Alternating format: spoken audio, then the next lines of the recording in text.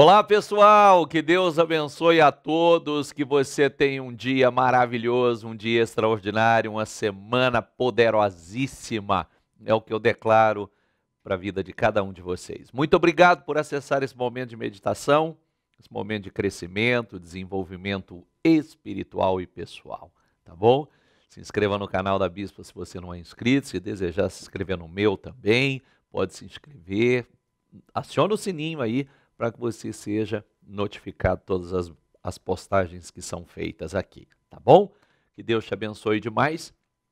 Nós vamos trazer hoje a vocês, são referências proféticas, tá bom? É como uma profecia para a tua vida. E eu quero que você deixe registrado aí, eu vou falar um nome aqui, mas eu quero que você tire esse nome e coloque o seu nome. Isaías 45:1 diz assim: isto que diz o Senhor aqui está Ciro, só que você vai falar o seu nome. É isto que diz o Senhor ao Maurílio. Se quiser repetir Maurílio também, tudo bem.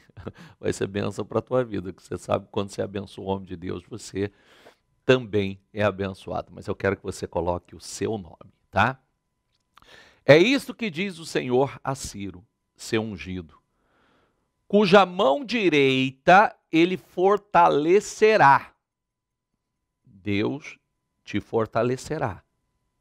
Diante dele, reis poderosos ficarão paralisados de medo. Reis, autoridades ficarão paralisados, porque Deus vai te fortalecer. Os portões de suas fortalezas se abrirão e nunca mais se fecharão. Não é nem portas, são portões que se abrirão e nunca mais se fecharão.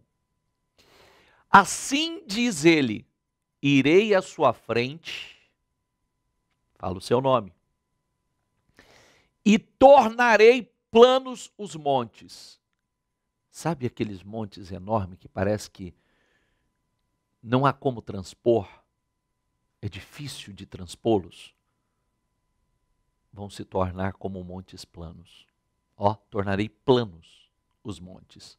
Ou seja, você não vai ter dificuldade nenhuma diante dos maiores montes. Quebrarei os portões de bronze e destruirei as trancas de ferro. Ou seja, não tem mais porta fechada. Todas as portas serão abertas. E eu lhe darei tesouros escondidos na escuridão. Sim, riquezas secretas. Tesouros escondidos, riquezas secretas. Tesouros escondidos, riquezas secretas. Sabe, tesouro é de tesouro mesmo. Coisas que ainda você não conhece. Coisas que ainda você não experimentou, não descobriu. Estão escondidos, que só Deus sabe onde está. Que coisa linda, né? Deus revela tesouros e riquezas secretas. Riquezas que ainda estão ocultas. Você sabe que existem inúmeras riquezas. Existem aquelas que o dinheiro pode comprar, ou que você adquire, né, de forma material, e aquelas que o dinheiro não pode comprar. Coloque isso dentro de você. Deus, ele tem o poder para dar a você tesouros escondidos, riquezas secretas, que o dinheiro pode comprar, e as riquezas que o dinheiro não pode comprar. Quantas pessoas hoje trocaria tudo por uma família feliz? Quantas pessoas trocariam tudo por paz? Quantas pessoas trocariam tudo pela pessoa amada? Né? Tá aí esperando a sua metade, a pessoa amada. Quantas pessoas trocaria tudo para sentir a presença de Deus, intimidade com Deus. Então, Deus nos dá tudo que o dinheiro pode comprar e tudo aquilo que o dinheiro não pode comprar. Só Ele pode nos dar. Farei isso para que saiba que eu sou o Senhor, o Deus de Israel, que chama você pelo nome. Viu? Ele chama você pelo nome. E é tudo que Deus quer fazer na sua vida. Creia nisso. Tome posse. Tome posse dessa palavra para a tua vida e se aproxime de Deus, para que Deus cumpra tudo isso na tua vida. Ele vai revelar a você, Ele vai dar a você tesouros escondidos na escuridão e sim, riquezas secretas. Tome posse disso. Receba isso como algo profético para a tua vida e tome posse, porque vai acontecer se você crer. Ore comigo.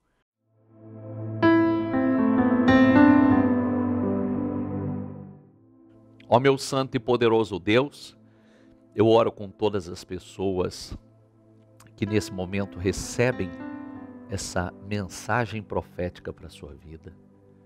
Senhor, o Senhor nos dá tudo aquilo que o dinheiro pode comprar e aquilo que o dinheiro não pode comprar. Tesouros escondidos e riquezas secretas.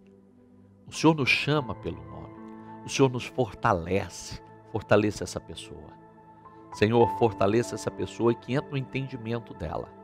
Porque somente muito próxima, íntima do Senhor, em uma comunhão profunda, o Senhor pode trazer à tona tudo aquilo que está em oculto.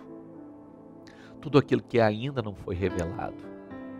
Os tesouros escondidos e as riquezas secretas. Revela elas, Senhor.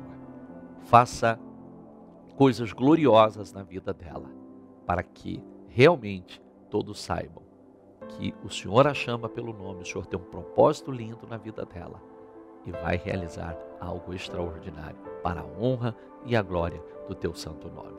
É o que eu peço, é o que eu profetizo e crendo desde já eu lhe agradeço. Dê um dia e uma semana poderosa a cada um. Amém, amém e amém. Graças a Deus. Diga eu creio e eu tomo posse. Amém? Toma posse. Que Deus te abençoe. Forte abraço e até a próxima.